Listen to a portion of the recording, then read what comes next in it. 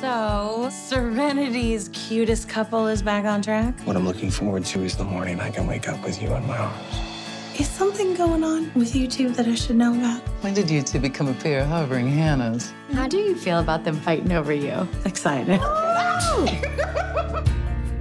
Maddie, Dana Sue, and my sisters. You haven't even told me why you took your brother's car. You could have died. Tell me what you know about your birth parents. I just want to know whose eyes are staring back at me every single time I look in the mirror. When are you gonna start taking responsibility for the havoc that you wreak in people's lives? Ever talk to Annie about Ronnie? No, because I haven't even talked to Ronnie about Ronnie. After wading through all of the hurt, I'm starting to see the hope.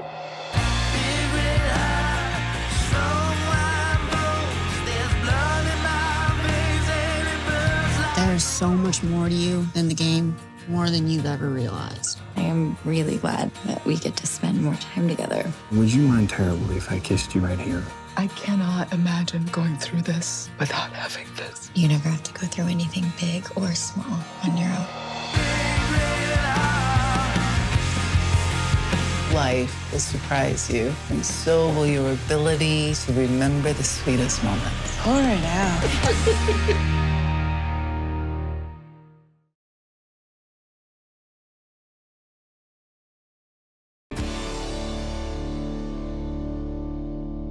How many of these episodes of this second season did you direct? I directed 4 of them, and I produced all of them, and worked mostly on all of them in post-production, working with the editors. And that was kind of my focus this year, beyond the episodes that I directed, was we kind of divvy up the work amongst the producers. And so I focused a lot on the editing with the editors, which was harkening back to my roots, because I came from editorial. That's right. What I really did. Yeah.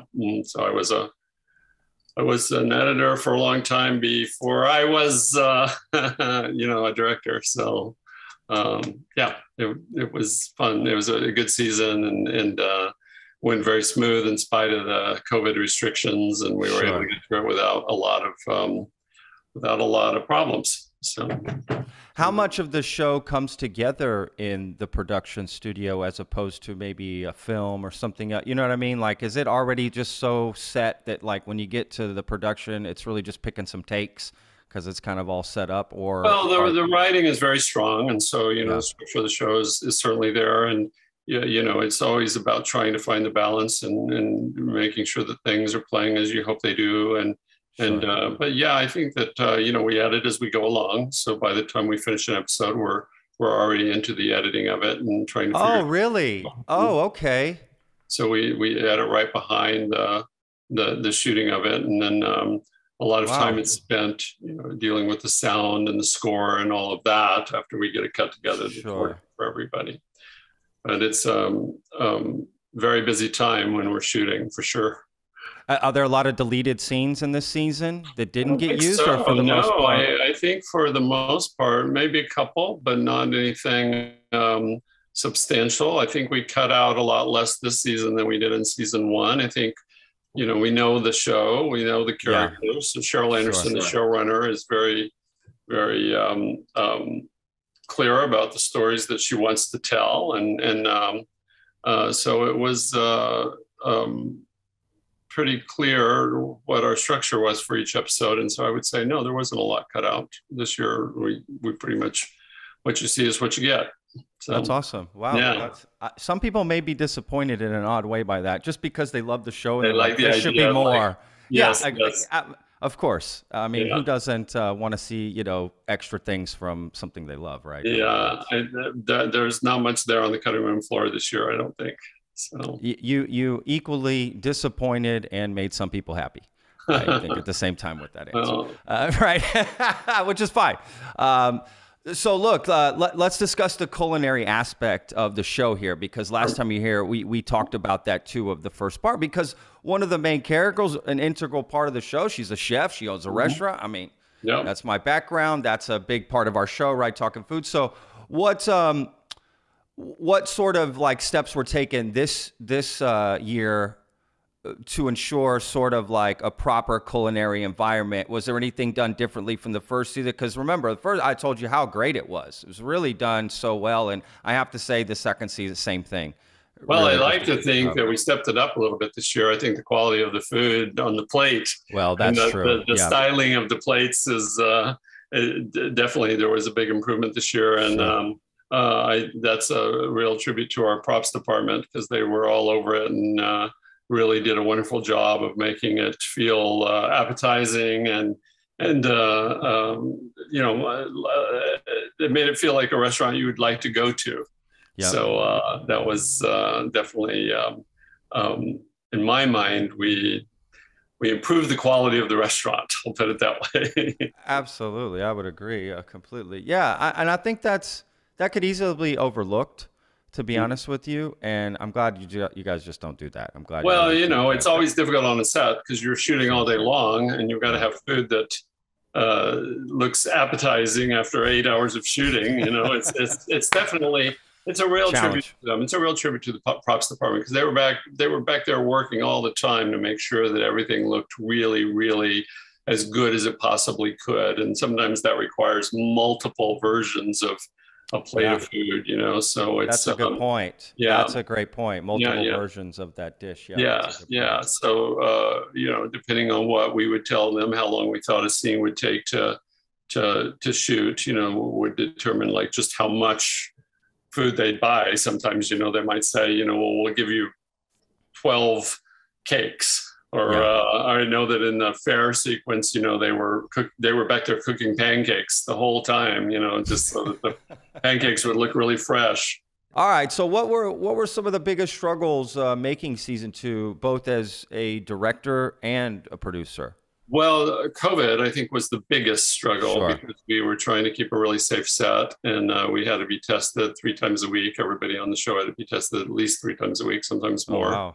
And we had to wear masks the whole time, and sometimes face shields. Like the first part of the season, I was wearing masks and goggles, which was a real encumbrance, because on multiple levels, it's uncomfortable. Sure. It's just hard to spend a whole day, particularly during the summer, with a mask and goggles on. But number 2, you know, so much of what directing the actors is facial expressions and shorthand. You know, they can read in my face whether I'm happy with something or not, which was harder this year because, you know, having my face is covered, so they're only seeing my eyes, so they have no idea if I'm smiling or if I'm, you know, frowning or if I'm upset. And I think that was the biggest struggle that we all faced, was learning to kind of navigate these COVID restrictions. Sure. And fortunately, we didn't have any problems where we had to shut down. So I was really grateful about that. So we were able, once we started shooting, to shoot out our full season without any real problems. So that was good. Yeah. As a producer, was there added things you having to do that as a director you wouldn't have had to do, right? Are you even having to like coordinate some of that? Well, I'm not. I'm personally, we have a COVID team in place that was handling the safety regulations, and I didn't have to do any of that. So I was. Got it. I'm very grateful to them. That was a hard job. They had a thankless job, making sure that everybody was wearing their masks and making sure that everybody was abiding by the regulations. So that was definitely something that was a concern for the production overall, but was not something that I specifically had to contend with. So. No, for sure. Absolutely. Does that add to the budget, or does, you know, or do they give you more? There was a whole new department that, yes, it indeed added to the budget. And I think that every show that's shooting right now has that built in now, that built in for possible delays, possible shutdowns. I think that, it's a big part of the budget. Yeah. But how much, I don't know. I mean, I'm not really focused in on any of that, as much as my role is much more kind of keeping focus on the creative side of things with our showrunner, Cheryl Anderson. Absolutely. So, Was there anything during the show that you guys didn't get to shoot that you wanted, maybe because of COVID or for whatever reasons? I don't think so. I think the only thing is it limited the number of big scenes we could do. It limited the number of extras we could have in a scene. Okay, It limited certain kinds of, when there were crowd scenes, it required more time because we had to kind of allow for the testing that needed to be done and really trying to make sure that everybody was ready and safe in order to go into the set. So it added to a lot of the bureaucratic side of things, but it didn't seem to interfere too. I feel like we got the show that we wanted to shoot, and it all went very smoothly. So yeah, that's all you want, right? At the end of the day, we shot from early April until the middle of July, I think. I think that's right, and then spent the last several months just kind of finessing the shows in post, getting ready for the premiere. And Netflix, as you know, drops everything at once. And so they do all the dubbing, they do all the languages for all over the world. And so all of that has to be done before they drop the show. So that's why it took so long to get it up on the streamer before, like after we finished. There was a several month lag. I hope that we'll be back to it soon. I hope they give us an official pickup soon so that we can start to plan for season 3 and so we can get. That's the big question that everybody wants to know, man, to be honest with you.